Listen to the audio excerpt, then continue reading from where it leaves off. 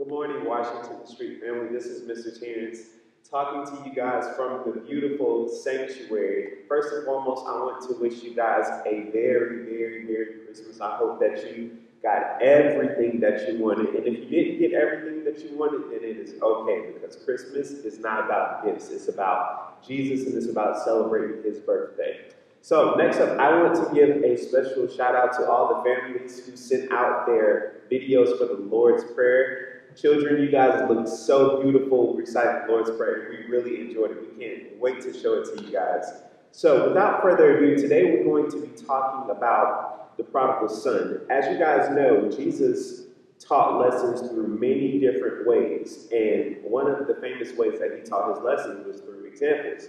And so one of the examples that he talked about was the story of the prodigal son. So if you don't know the story, basically there's this man who had two sons, and he was a very wealthy man. He was a very rich man, and he had two sons. So one of his sons came up to him and asked for his inheritance, or he asked for some money that was promised to him. So the father said, well, sure, son, I'll give you the money. And so after the son got the money, he left home. And so after he left home, he went to another city, he went to another state, and he just spent all of his money on nothing. So to kind of sort of make it more relatable, there was a son who spent all his money on unnecessary clothes. He spent all his money on unnecessary jewelry, on unnecessary games, on unnecessary food, and all of that. So then before you know it, the son who got his money,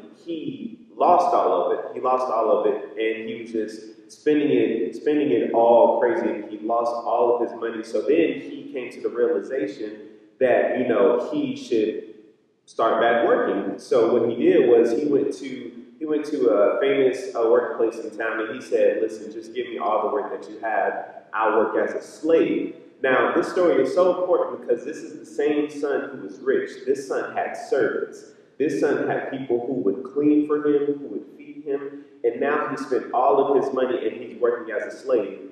So then, there's a big drought, there's a big famine that comes to the city, and he realizes, I should go back to my father's house. I should apologize, and I should say, Father, I have sinned, and I'm ready to come back home. I'm so ready to come back home.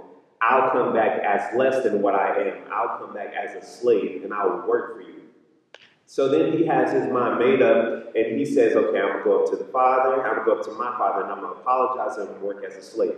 So as he's going towards his father's house, his father sees him in the distance as the son is coming back. His father sees him in the distance, and as the son is running, the father starts running too. Now, this part of the story is so touching, and it's so important and so inspiring, because in the Jewish custom, kings don't run because of everything that they have on as far as their robes and as far as their sandals.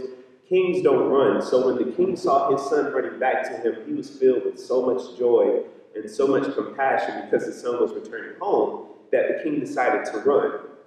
So as they're reunited, the son says, Father, I've sinned. I'm sorry. I'll go back as a slave. I'll do whatever you need me to do. And instead of the father being mad, the father throws the son a celebration because he is returning home.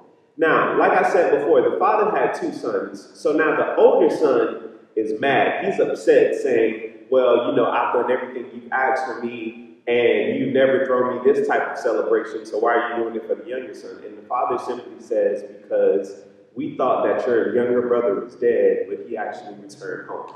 So this story is so important because it just shows how much the Father loves us, and it shows that no matter what we do, if we run away from him, if we turn away from him, if we just live carelessly without even thinking about what he has for us, and we decide to come back, the Father would still love us. So in this time of year, I want you guys to think about that. Maybe you didn't get everything that you wanted for Christmas, but at the end of the day, the Father would literally do anything for you to understand that he still loves you and that he still cares about you.